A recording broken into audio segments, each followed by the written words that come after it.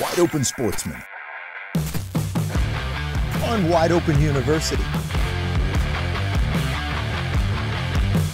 This is Bass Fishing 101. I'm going to talk to you a little bit about cold water, cold conditions, and where bass are going to be staged and how you can catch more fish. You know, in the wintertime, fish don't want to really move if they don't have to. I wouldn't either in frigid water. I'm going to prefer to just stay where I'm at, or I'm going to move vertically up and down through the water column, but not cover a whole lot of distance along the geographic area under a lake. So what I'm going to look at is the water column. It's very important to have deep water next to shallow water. That's going to be a very important ingredient when you're looking for an area to fish in the wintertime. You're going to want to find shallow water that has deep water nearby, because the shallow water is where they feed and the deep water is where they find it to be a safer place.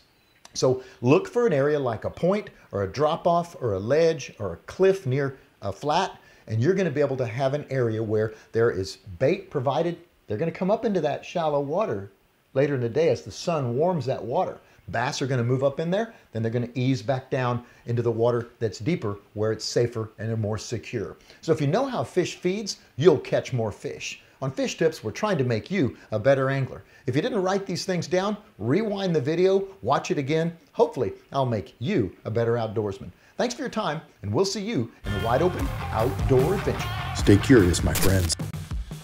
Hey guys, thanks for watching this video. I hope you learned a few things. That's the goal. If you did, hit the red subscribe button. Don't forget to click the video on the screen to learn some even hotter techniques to use in the outdoors.